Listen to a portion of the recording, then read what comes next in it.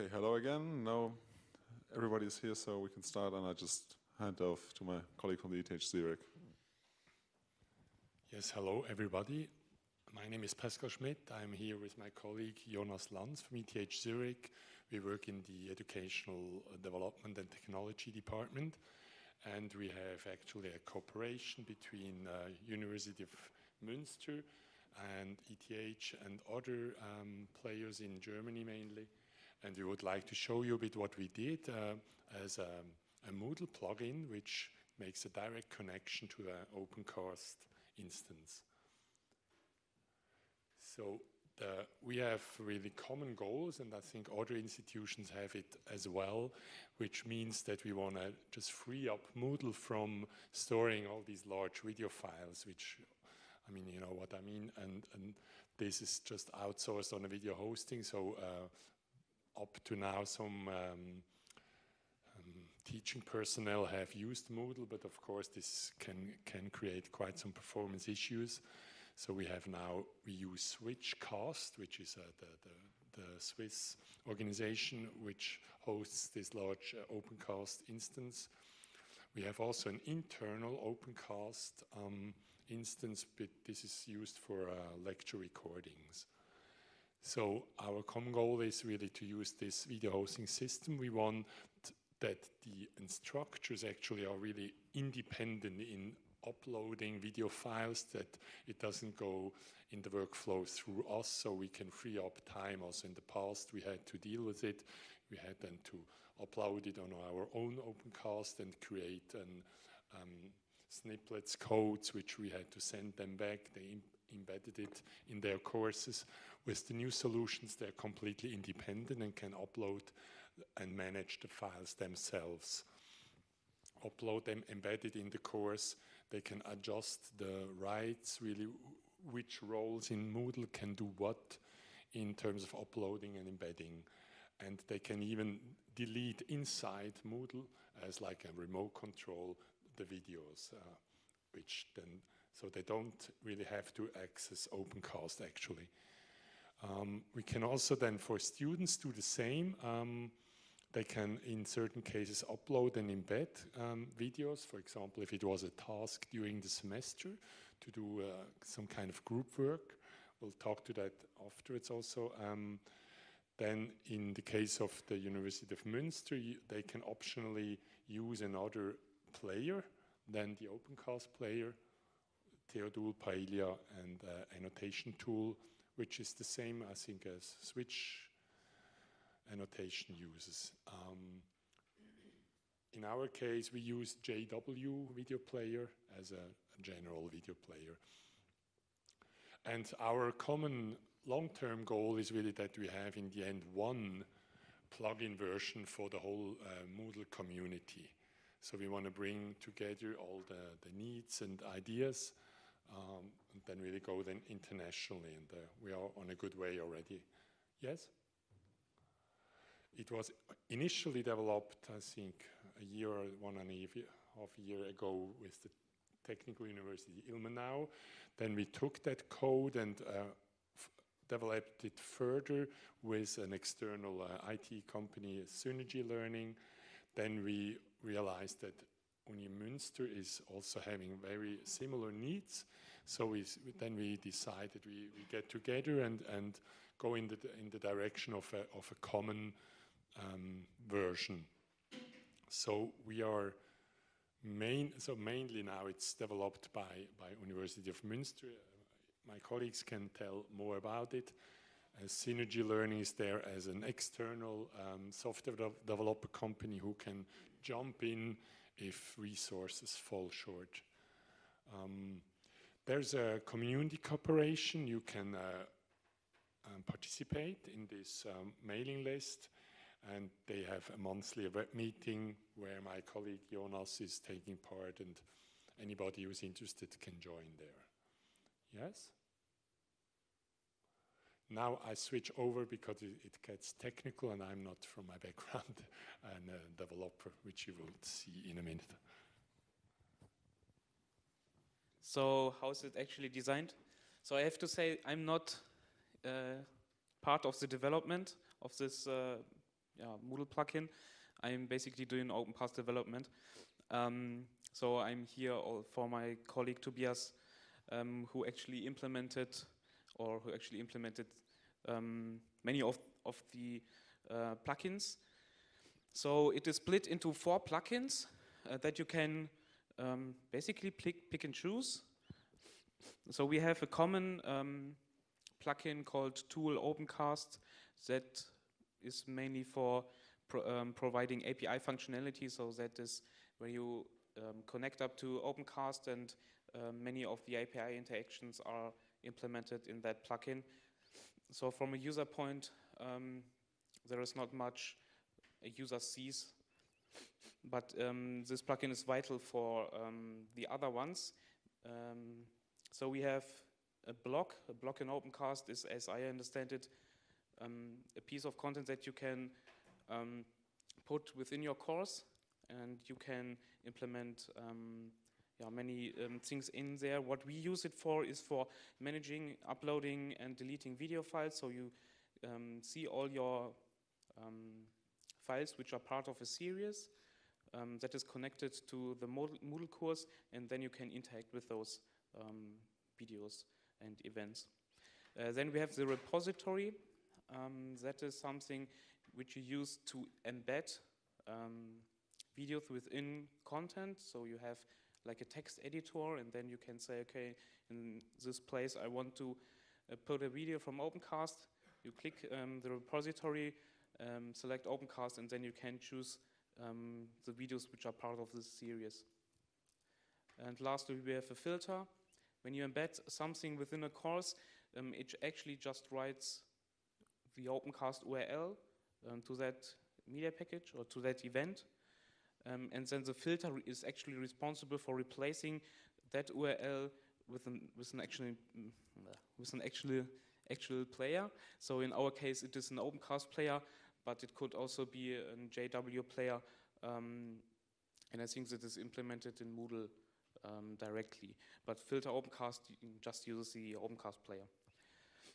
So this is just a diagram how this all connects up. So tool Opencast is necessary for all plugins, and then you can basically choose what you want. So you can use the block to enable your students or your instructors to upload videos and manage their videos. But you can also say, okay, I want only to use a repository to embed videos, and the video management is done by somebody else, like Opencast administrators or whoever. So right now we want to show you how we are actually using it, and we will start with ETH Zurich. Who wants to? Yes, and by the way, at the end we have about 10 to 15 minutes slot for all your questions. But if you feel like you want to jump in a question based on a screenshot you're seeing, just don't hesitate and let me know and ask your question. So it's, as my colleague already said, it's fairly simple. So you, inside a Moodle course, you add a block, and which is dedicated to use Opencast in the background. So you have actually to go in the course management as in the editing mode and add this block at the bottom. And then if you go to blocks, you would have quite a lot of different blocks, and then you just select the Opencast videos one. So they don't have to log in to Opencast, which is an advantage. Moodle really works entirely as a kind of remote control for the whole video handling. Yes? Once you have added this block on the page, you can start to add videos. Here you see a screenshot where no video is available yet there. So you just press add video hinzufügen. Once some videos are there, you would have a short list. Then you have just the normal upload mechanism. You have an indication what video files you are able to upload. The setup is currently up to 1 gigabyte is possible to upload. On request, people can upload up to 3 gigabyte. But then they have to contact us, mail us, and then we can open that possibility just for this course. So as you know, 1 gigabyte is a reasonable starting file, but often it's not enough yet. So we can go up to 3, which is basically the system barrier. What can you say to that? That means that 3 gigabyte is the actual limit. Let's say this is no limit. The final limit will be limited by the system itself, by PHP. Maybe in some years there will be much more possible than now. Yeah, but we came to the conclusion that we shouldn't allow more than 3 as the extreme. But the default is up to 1 gigabyte. Yes? So then that's how it looks like once people are uploading files. On the top left, you see there's just one file I just uploaded, which is ready to go there.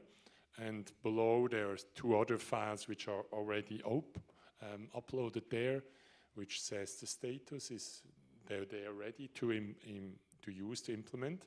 And you can delete them directly here if you like.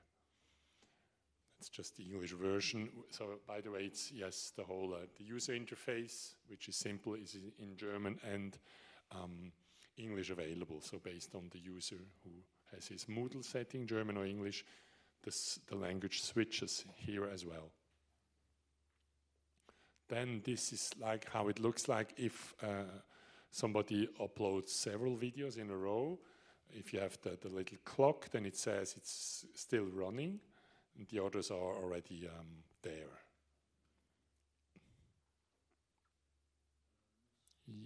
Yes? If lecture would have been planned, it would show up as planned in this same overview. You can.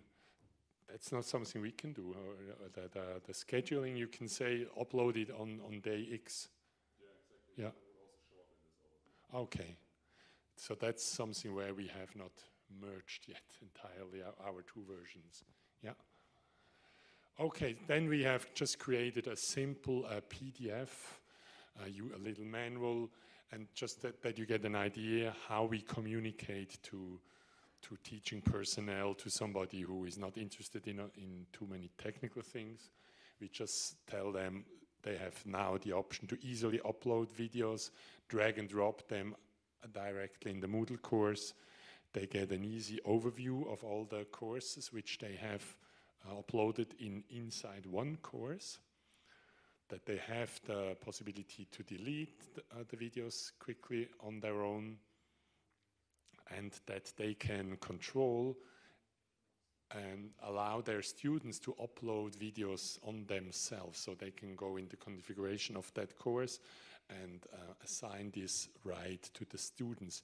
At ETH, we get more and more the situation that professors and teachers ask the students to create little videos as a task during the semester to show that they have understood a certain concept, to show a field experiment, a lab, and that's a very nice case. We have a very good feedback from students that they like this kind of task to really understand the things, to really have also kind of a check on their own if they have really understood it, because if they can produce a video about it, which is then often reviewed by peers, they get a very clear indications if they really have understood the content, which also is then on the exam.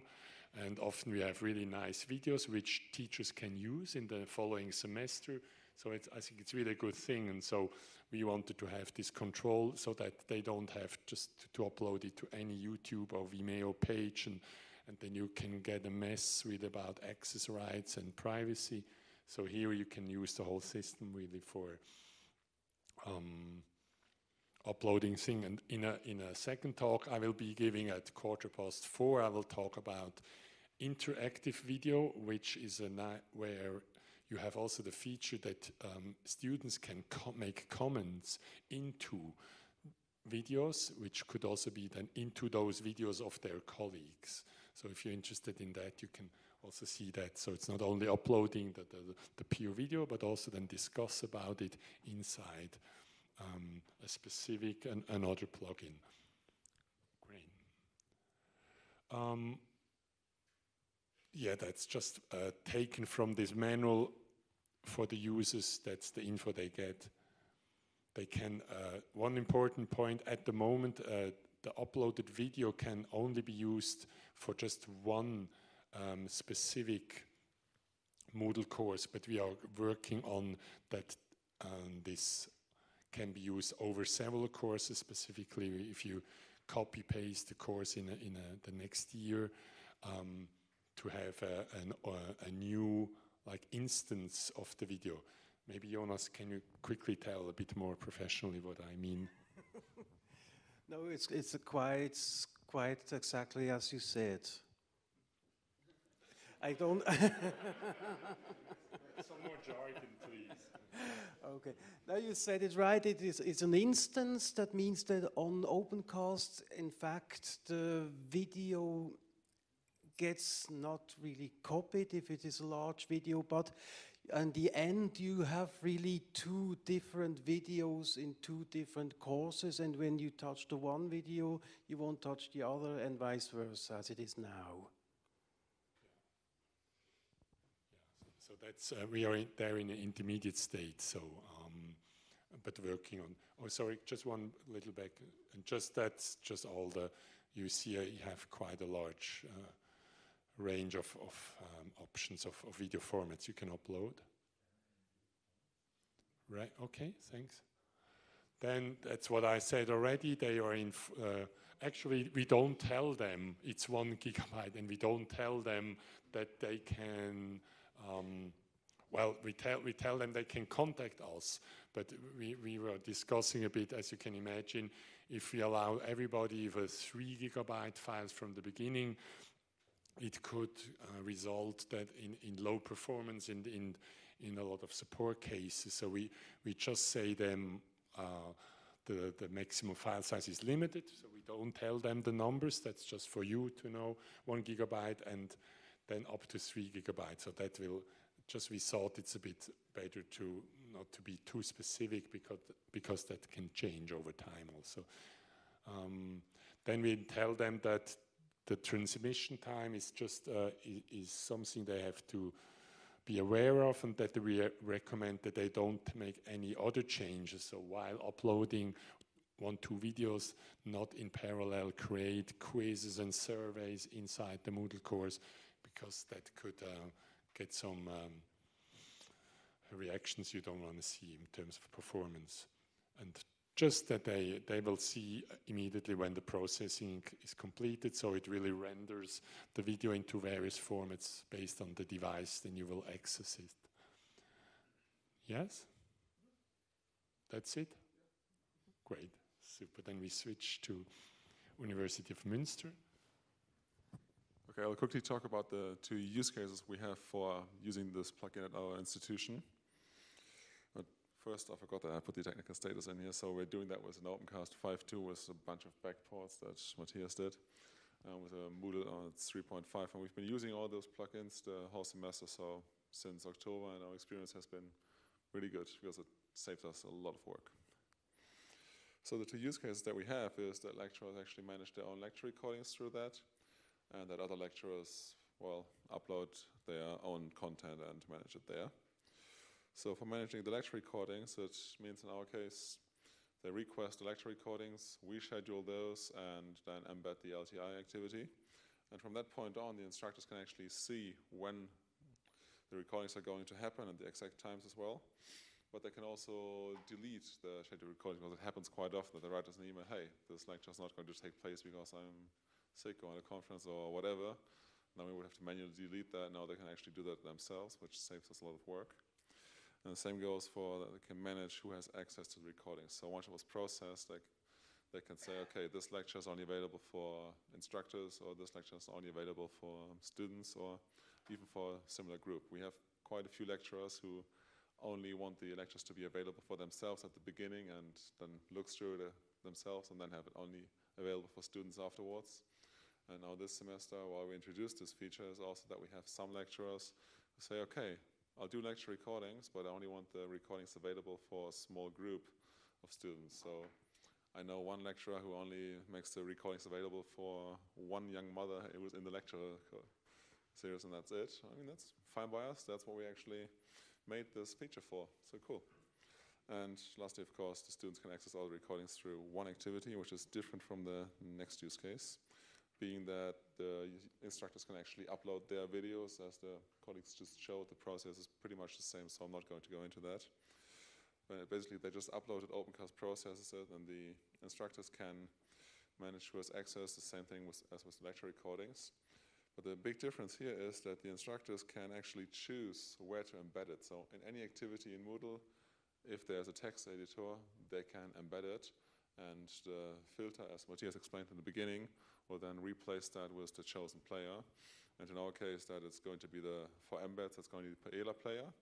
But the instructors can also choose to have the annotation tool, because we have quite a few instructors who are in teacher education and they use the Opencast annotation tool quite heavily. If you want to know more about that, I think that's a session on Friday, right? Yeah. Okay, that's about our use cases. Of course, the development on those plugins is not nearly finished, but I give off to Matthias for that. So again, replacing Tobias Reichmann. Of course, some stuff is always missing. Also here, that is the case. So we want to, or maybe want to add more features for students. Our main use cases focused on instructors, and therefore we only considered those. And right now it is possible to give users rights to upload their own videos, but then each user is able to delete files from other users and so on. Maybe something that should be fixed. So each user is then responsible for his or her own videos, and then can manage them independently. Also, right now we are not. We show that the current status of the video, but only relating to has it been recorded, or is it right now being recorded? Is it right now in a workflow, or is the workflow finished and the video is ready? But it doesn't show that the video needs to be cutted. So that can be improved. And also we like to give instructors the ability to cut videos themselves. Right now in our institute we do that for them, and probably will continue to do that, but many also asked us if they can cut those videos themselves.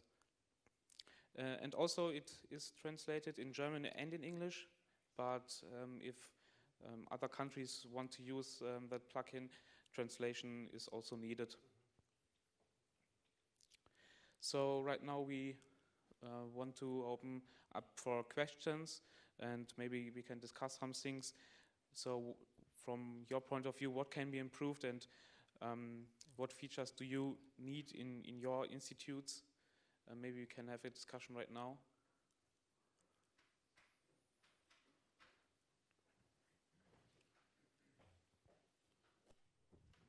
Any questions?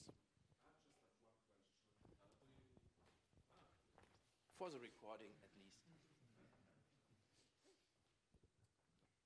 So my question is whether all of you use just a single stream, or is anyone using a dual stream? We ran into problems with the dual stream, so we fixed that we do convert the dual stream to one single stream. You mean in terms of you have a presenter and presentation and you play them both simultaneously? So we do that.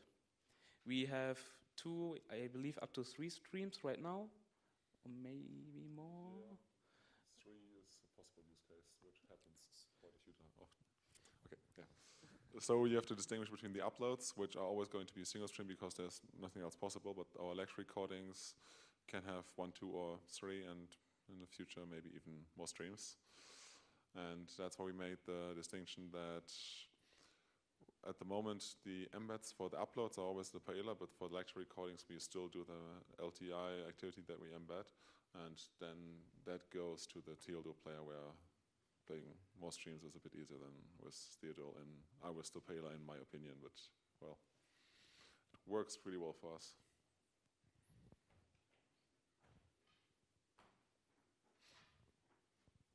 If you are using more than single stream, what is the maximum bitrate you are aiming at? I mean, altogether, all the streams, you have quite large bandwidth consumption, and assuming that in some cases you don't have enough bandwidth for the end users, I mean. So we are not hitting the ceiling right now as in terms of bandwidth. And I can't give you a bit rate because we use a constant rate factor, I believe it's called. So a constant quality. And I'm not sure what we use. I think it is, in FFmpeg it is 23, I believe. So quite high. You cannot tell the megabits because what the encoder tries to do is to hold the same quality level and then chooses a variable bit rate to hold that quality level. You don't have a ceiling for the bit rate? I don't know actually. And usually, if you are concerned with this, you can encode different qualities during the processing and make sure that in one case you have a quality selector in both players if you want to. You would have a manual quality selector in both players, and if you want to go with adaptive streaming, you can also do it. At least there's an implementation for Wowser for adaptive streaming for, again, both players that we support available to make sure that you have the bandwidth. And Wowser would probably also, from the provider side, be able to manage the bandwidth accordingly. If not enough bandwidth is there to deliver the streams, it will scale it down.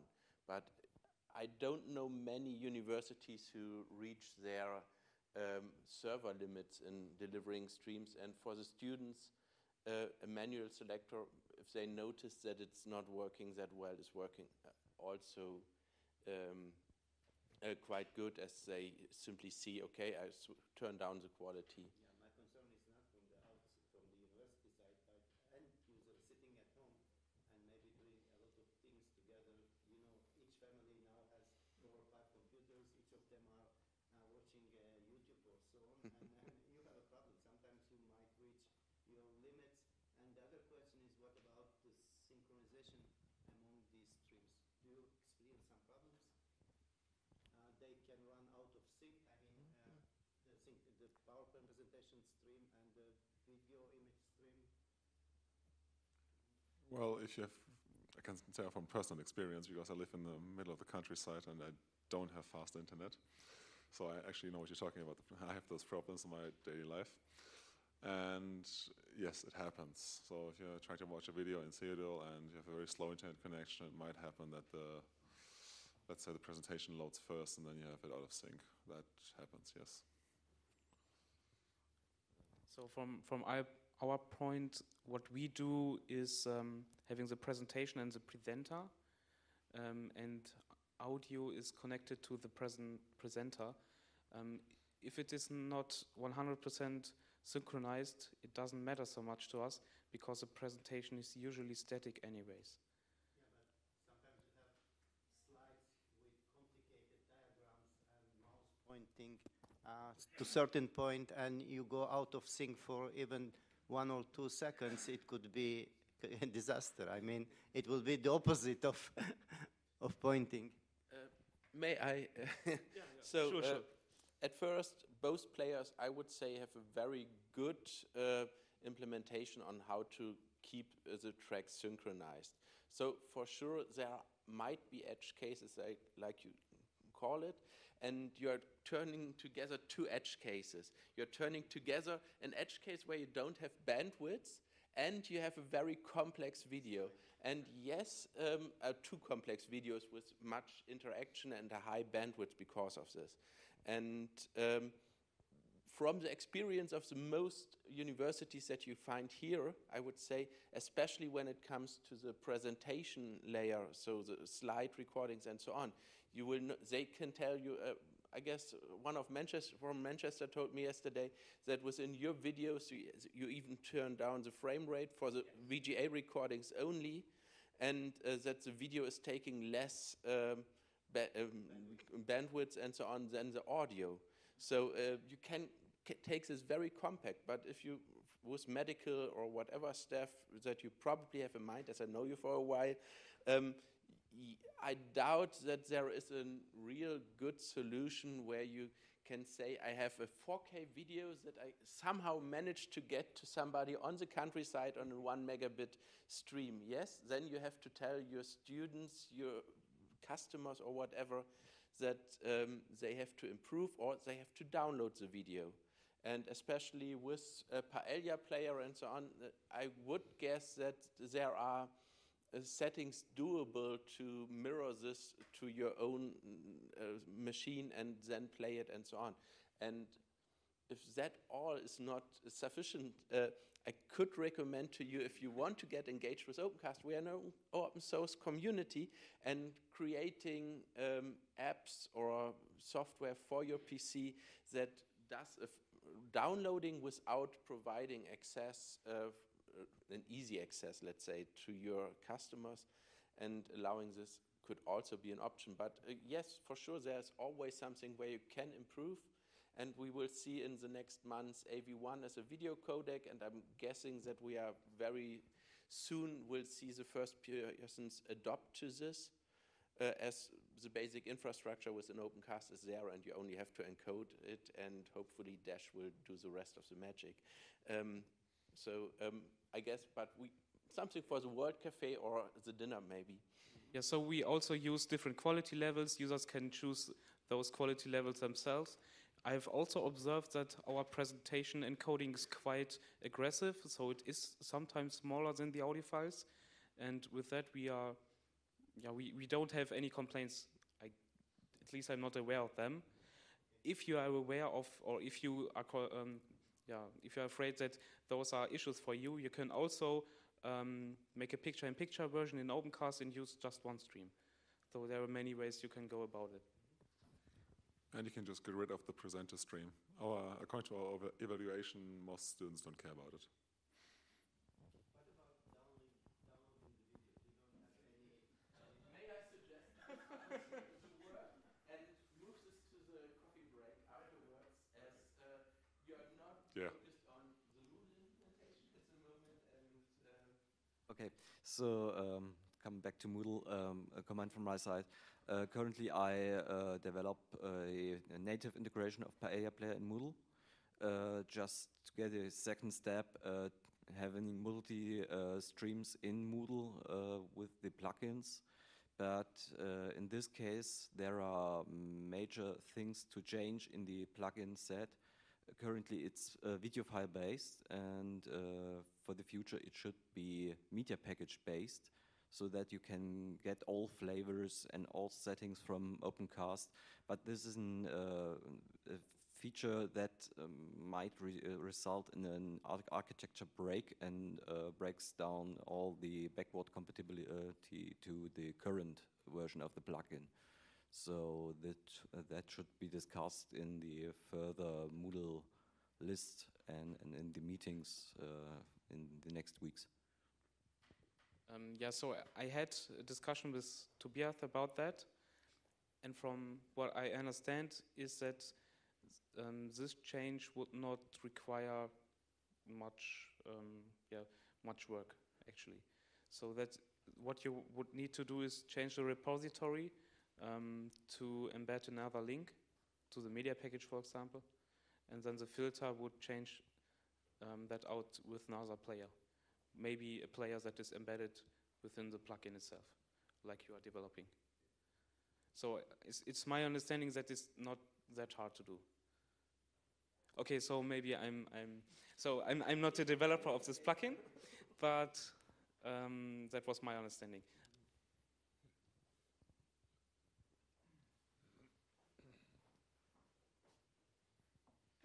Maybe I missed a part. You mentioned the scheduling, that the instructors schedule the event. Is that done in the plugin, or is it how you do it? The scheduling is done by us admins, but the instructors can see the scheduled event within the plugin. Okay.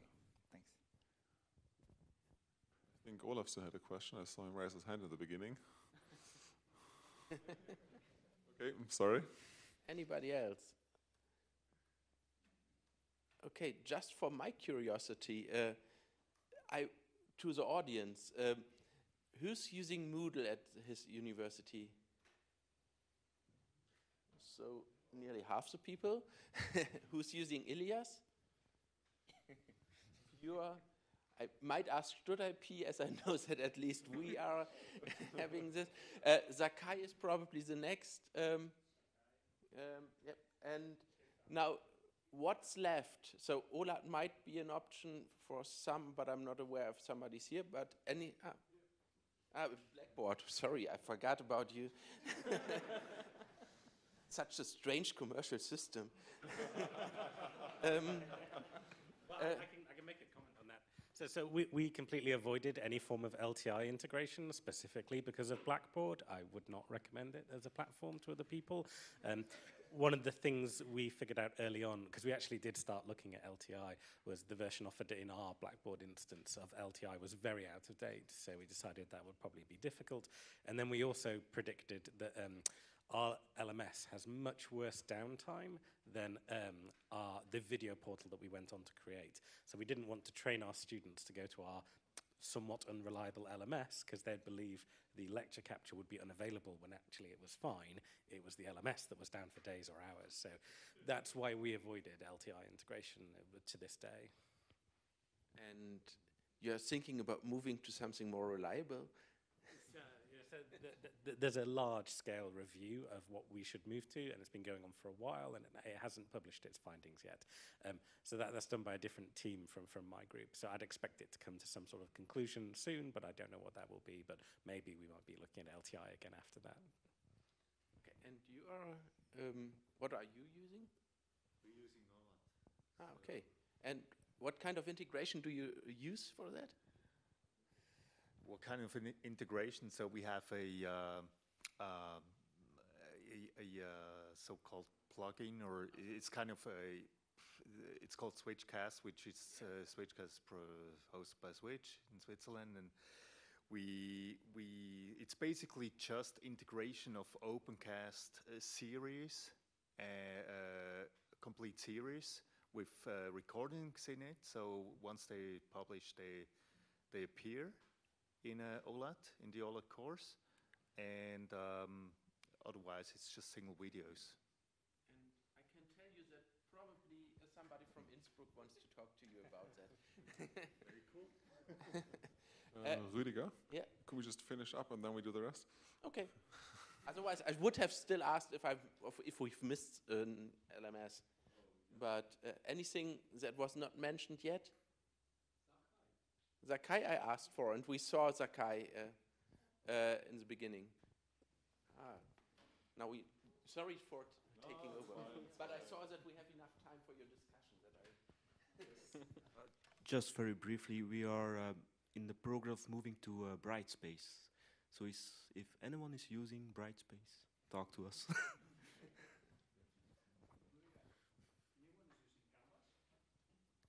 Probably not, so nobody spoke up. So sorry for taking over that.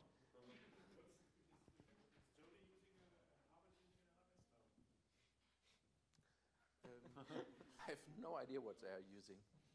Maybe that's something for the telepresence room to ask Jody and come in and tell us what they are using.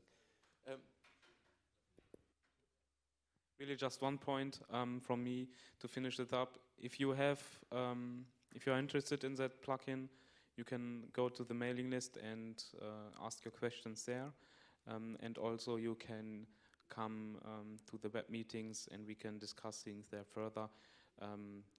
It was The last meeting was last week, so in a month we will have a new meeting. So that's all from our part. Thank you.